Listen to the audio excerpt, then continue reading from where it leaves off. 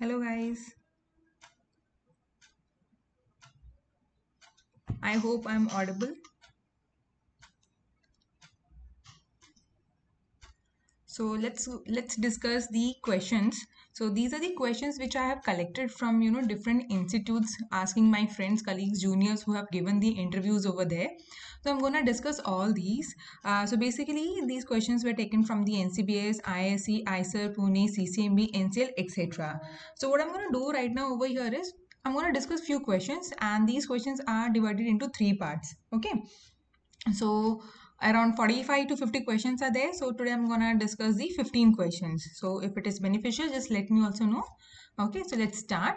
So before I begin with the question, so this is general instructions actually. The coming to the point, that is the whenever interview asks the questions, okay, it is not important that you always get the correct answer. Okay, so it is only the approach to the answer that matters. Sometimes what happens is you know the answer but you are unable to say. So even the interview panel people, they are also going to help you so that you can get the answer. But even after several attempts, still you're not getting the answer, that gives the negative impact to the interview panel. Okay, so if you know the answer, if you don't know the answer, it's okay, but at least you need to try to give the answer. Now, even if what you answer is not what they wanted, the most important thing is that you answer any questions logically and rationally. Okay. Now, think in pictures and videos for getting some answers. Brush up probability graph stats before you go anywhere. So nowadays, stats are very important.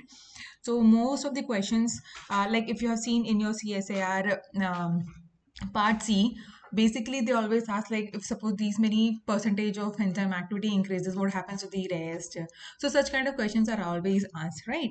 So you need to understand and apply those in such a way that you are able to understand. Okay, most of the time what happens is that you go to your interview and you say that yes, this is my 4 semester dissertation, right? And so you are going to show your dissertation. So of course, whatever kind of work you have done, it is going always going to have the graph over there, right? So some graph will be there.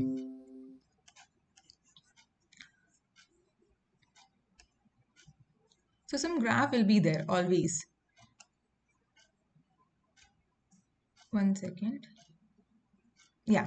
So whenever you do, some graphs will be there. And that they are based on that, they are going to ask the questions. So even if it is your normal X, Y graph is there, they are going to ask, let us say, what kind of question is there. Most of the time, what happens is that you get a straight line equation is there, right? So what is a straight line equation? Y is equal to mx plus c. So in such graphs, always your slope is important. So your slope is going to tell about the importance of the graph. So such kind of question they can ask, like what do you understand from this graph, what you have calculated, now what was the regression value over here. So even that is important. So whenever you study the graphs, please study all these parameters also. Now speak whatever you are thinking. So don't just blabber over there, don't do such things. So if you think for a while and then if you say that you don't know, then of course you're not going to get selected. Okay. So instead of that, you can just say that, okay, I know this thing, maybe this is related to this. Now, if suppose it is correct, the interview panel people are going to help you to come and get the answer. Okay. So if you instead if you think and speak what you're thinking simultaneously, and if it is logical and rational, there are high chances of selection. Even if the answer you arrived at, it is going to be wrong. So always they will give you clues also if you speak what you're thinking. So that is very, very important. So now let's begin our questions. So the first question is, what do you mean by sense and antisense DNA? Why do plants produce flowers? So first question, what do you mean by sense and antisense DNA? Now why this is important? It's because we all know that mRNA, whenever it is getting transcribed, it is going to get selected. It is going to transcribe using the sense strand, right? But still, the questions they might ask, whatever you get the transcribed mRNA, what sequence it is going to have, whether it is going to be similar to the sense strands or anti-sense strands, right? So if you know the concept behind this, then you can answer this. This is very simple actually. Second question is, why do plants produce flowers? What does nectar have? Why? Why the plants have nectar? Why is evolutionary sucrose sweeter to insects than fructose or glucose? So, again, this is something you need to know. Why do plants produce flowers? Of course, they are the reproductive organs of the plants, right? So that they can produce the fruits, which is having the seeds, so that the next generation can be formed, right? So now, why does they have the nectar? Please, guys, it's very simple. You should know all this thing. So I'm just discussing the question over here and not providing the answer, because the main motto is that you yourself could get the answer. Believe me, if you're not able to get any answers, you can just mention me in the comments so that I can help you in arriving the answer. Now, the third question is, what would be the difference between a day blooming flower and a night blooming flower? This is also again very simple and direct question. Why do cellular signaling pathways have multiple steps? What advantage does it offer? Now, this is very important. I can only say that this is actually going to cross check each other. Okay, this is like एक है उसके ऊपर एक और boss है उसके ऊपर एक और बॉस है. So this is the hint I'm giving you. Next. Now, this is very interesting. Now, wherever you can see that this asterisk is there, it means that totally you have to give your answer based on the logic, okay? And it should have a rational thinking also. Now, if a snake bites another snake of the same species, the other snake does die. But snakes can carry the poison within their glands for a long time without dying. So this you know, and we have also seen. Why don't snakes die from their own poison? Provide hypothesis and experiments to test it. This is again a very beautiful question, and this is very simple also. Okay. Now, what are the hormones? Do plants have hormones? This is very simple. Again, direct question. So we know that plants are having the phytohormones are there. Okay, so I don't think such easy or direct questions will be asked unless until your dissertation is having the mention of these hormones. Now, next question is, there are two types of cells, a blue bacterial cell and a white bacterial cell. Blue cell divides to give two blue cells. White cell divides to give one white and one blue cell. What is the ratio of blue cells to white cells at 10th generation starting with only one white cell? See, so white is going to give you one white and one blue, where blue is going to give you two blue. So they are asking what will the number of the ratio of the blue ratio of the cells at the 10th generation. Okay, so this is something a logic, a little bit of maths is required. Okay, and you can just take the example of stem cell generation. Okay, so you can talk about there also. Yeah, so this is the hint I have already given. Moving on to the next question.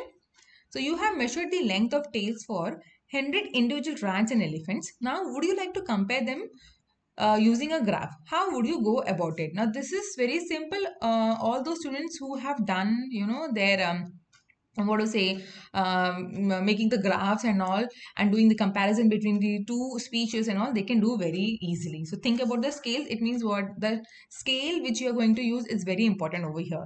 Then next, draw the graph of this. X square minus x square is equal to y square, x square equal to y square is equal to x. This is again very simple. So if you suppose you don't know how to do, what you can do is put the values of x and y. Okay, so you can start by taking x is equal to 0, x is equal to 1. So if when x is 0, what is y? When x is 1, what is y? And based on that, you can just plot the graph. Okay, so again very simple. Bacterial species divides every 20 minutes. Another species divides every 30 minutes. Okay, what would be the ratio of their populations after 10 hours, starting from one cell from each species? This is again similar to the previous question what we have discussed, talking about the blue cells and the white cells. So similar, this is also there. So I'm going to give you one hint is that the final number of cells is equal to the I, that is initial cell, into the 2 raised to n. Okay, so this is the formula. You can use it and arrive at the situation, arrive at the answer. Okay.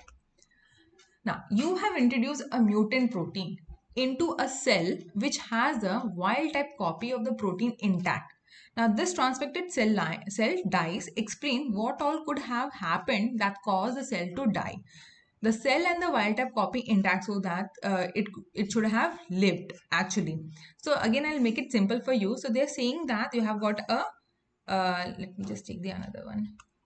Yeah, so they are saying that you have got the mutant cell and the wild type cell is there. Okay, so you have made the mutant, that the protein has been made mutant. Sorry, not like this. So you have got the cell, in that you have got the wild type cell and the mutant protein is there. Now this transfected cell is dead. even though wild type copy of the protein is present, still the cell is dead. Right, so we know that even if the mutant protein is there and you have got the wild type protein, so because of the presence of the wild type protein, the cell should survive, but it has been dead. Why? So that is the question. Okay. Now, next question. What is the probability that two people share their birthday in a room full of 7 people, 10 people, 100 people, etc.? This is again probability based question and very easy also. Now, why are bacterial cells the size they are? Why are they not bigger? Why the eukaryotic cells are bigger? So here you need to talk about a protein called MRP. Okay. So all these hints I'm giving, so it's your duty to go and find out the answers of these and be prepared for your interviews. Now, draw the graph of product concentration versus time, then double the enzyme concentration, again draw on the same axis. Okay, so what is happening? You have got the product concentration versus the time, and then what you're going to do, you have increased the concentration of the enzyme. So what will happen to the product? Right, so more the enzyme, more the product formation will be there. So how it is going to affect the graph? So double the substrate concentration and again draw the same plot. So this is how you're going to develop a general such equation. So if you can understand the Michaelis-Menten equation, okay, so over there, you know the graph, there just increase the enzyme concentration, substrate concentration, and just check how the graph is going to get affected. So the hint over here is Michaelis-Menten equation. Now, why does a drop of water take up the spherical shape? Why not cube or cylinder? What's so special about this shape? So this has to do something about the surface area. Okay, so these are all the hints I've given to you. So thank you guys. If any doubts are there regarding the questions and all, please, I welcome you to comment in the comment section, or you can also message me in the Telegram Excelsior Academy. And yeah, if any doubts are there, I'm happy to help you. So this was only the first 15 questions. The next 15 questions I'll be taking in the next sessions. Okay, so around 45 to 50 questions I have got, so I decided to split it into 3, and so that we can discuss and get the answers. So hope this is going to help you. Thank you.